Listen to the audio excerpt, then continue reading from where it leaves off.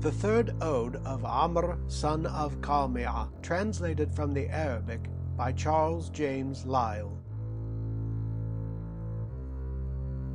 The third ode of Amr ibn Qami'ah. If now I have no longer the strength to take a great journey, how many noble companions have I led forth in time past? I said to them, go on your way, may my mother's sister be your sacrifice. Feel ye not the wind that burns with summer heat? Then did they set themselves to the pale-colored camels whose flesh had been trained down to hardness, their pasterns bound round with thongs that tied on their shoes. And I betook myself to a stout she-camel, strong as a stallion, bulky, that answered my pulling tight her fore-girth with a roaring. And I journeyed with them the night through, till the rising of the sun, taking my way unerringly, although the darkness thereof was mixed with dust.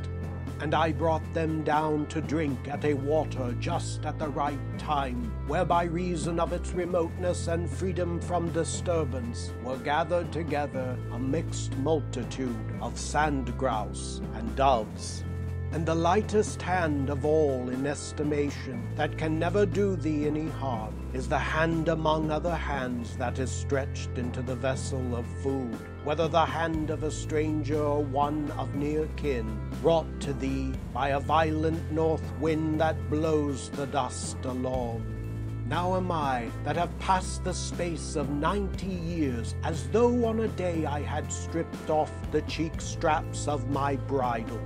I raise myself painfully on 3 supports, by the help of my hands and a staff, and after that I stand upright.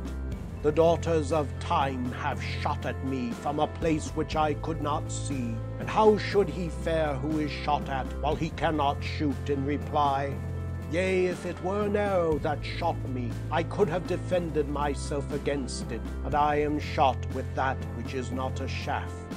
When men see me, they say, art thou not he that but lately was bright with new arms and armor, no sluggish fighter?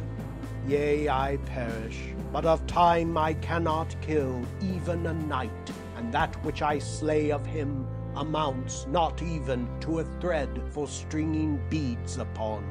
I am slain by looking forward to day and night, and looking onward to year after year.